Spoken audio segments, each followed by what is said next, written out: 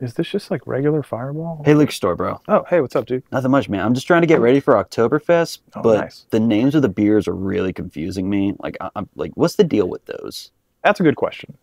So, Oktoberfest beer, or Märzen, has been brewed in Bavaria for over 500 years.